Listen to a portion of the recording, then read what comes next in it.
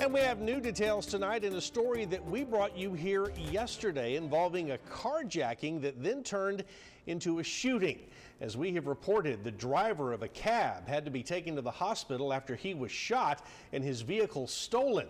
Well, tonight, police say they have a better description of the suspected shooter, and they're hoping that the public can help find him.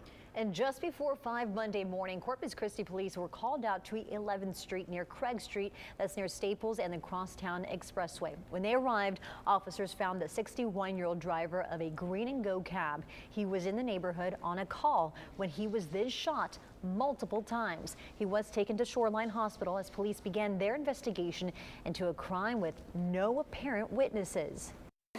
It doesn't appear. We are looking in the neighborhood for cameras and things like that, just to see if anybody may have some extra information.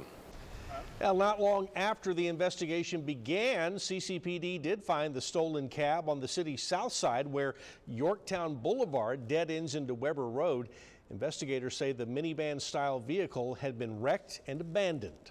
And tonight, police tell us that they are now looking for a suspect described only as a Hispanic man who was last seen wearing a white shirt and red shorts. We're also told that the victim remains in the hospital and at last report was listed in critical but stable condition. Anyone who has information that can help with this investigation is asked to call detectives. That number is 361-886-2840.